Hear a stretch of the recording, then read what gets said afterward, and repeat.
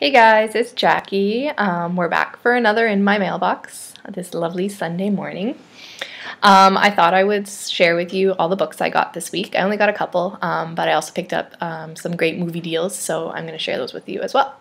To start, we have Pandemonium by Lauren Oliver. I got it as my first rack gift from Rachelia at Bookish Comforts, so thank you so much. I'm really excited to start it. It's the second book in the Delirium series by Lauren Oliver, and it's just lovely. Like, I love the cover. It's so great. It follows Lena after everything that happened in Delirium at the end, but the one thing that I really love about it is that at the beginning I kind of flip through the chapters, and each chapter kind of starts as like a now and then, which I think is really unique and cool, and I just absolutely love this series. When I started it about a month ago, I have been just dying to pick up Pandemonium, so thank you so much for the lovely rack. I'm so excited.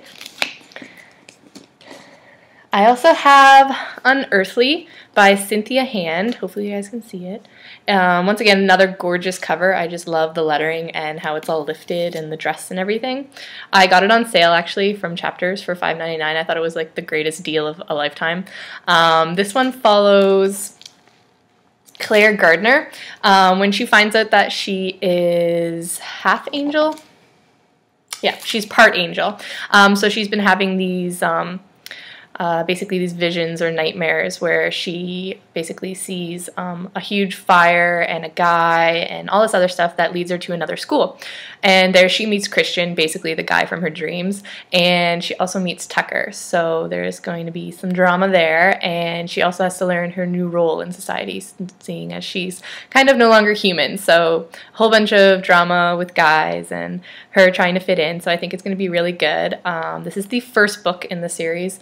I also believe there is Hallowed by Cynthia Hand, and that is the second book. So I've only ever heard great things about it, so you guys should really check it out. And if not, just for the cover, because it's gorgeous. And I also got Jessica's Guide to Dating on the Dark Side by Beth Fentescli, sorry. I also got this one on sale at Chapters. You can see the sticker on it still. Also, greatest like deal of a lifetime. I love when they have books on sale.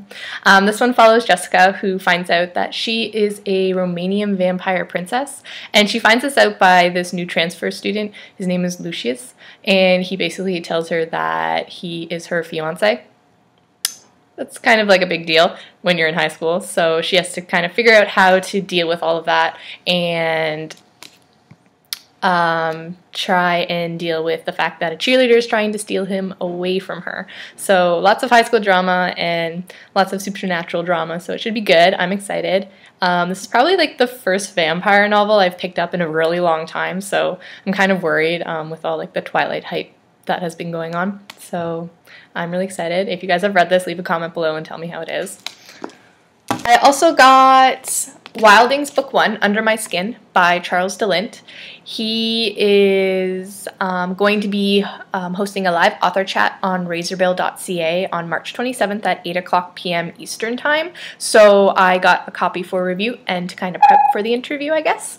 This is my first time reading Charles DeLint, but I've heard so many good things about his writing, and he's supposed to be a fantastic fantasy writer. So I'm really super excited about it.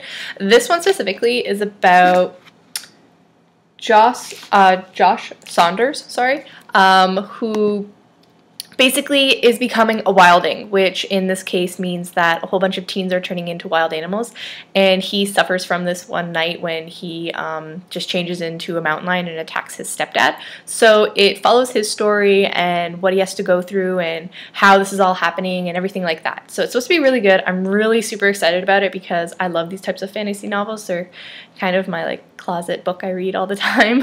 But I'm super excited, and the cover is really awesome. It's like this shiny, like reflective covering, and the lettering is all awesome. So make sure you check it out. It's coming out or is already out. It's already out, I believe. So you can find it in all sorts of bookstores. That is all I got in books. It was a slow book week, but that's okay because last week's was ginormous, so I'm happy with that. I also got 2 movies on sale, $8.99 each. I got, let's see, Harry Potter Part 1 and Harry Potter Part 2 for the Deathly Hallows. I'm super excited. These are like my favorite movies ever. I've already watched them once. I'll probably watch them again today, I'm not gonna lie. And they both make me cry, so they're great books. That was it. Make sure you check out the giveaway I'm hosting on my blog for my follower appreciation. We finally reached 150, so I'm so happy.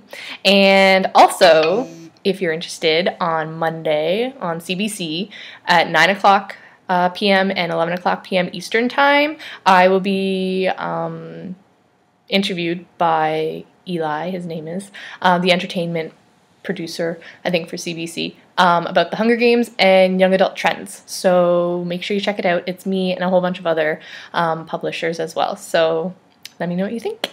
I hope you guys had a fantastic Sunday in books and happy reading this week. And make sure you enjoy the weather.